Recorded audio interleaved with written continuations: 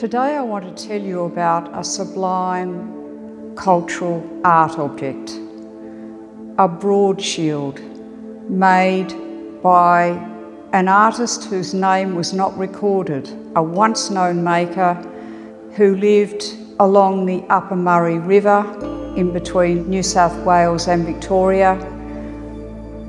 Broad shields were made as defensive weapons, but also given to the young initiate at the time of their introduction to manhood.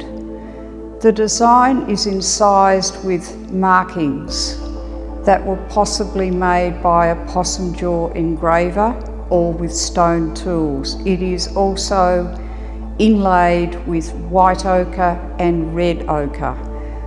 The designs on this shield encode the maker's relationship to country and his identity in the land.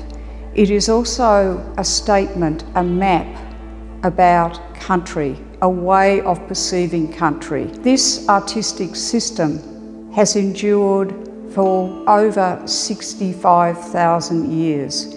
It therefore precedes European invasion of Australia. It also is displayed as a work of art and not as a colonised artefact in a glass case.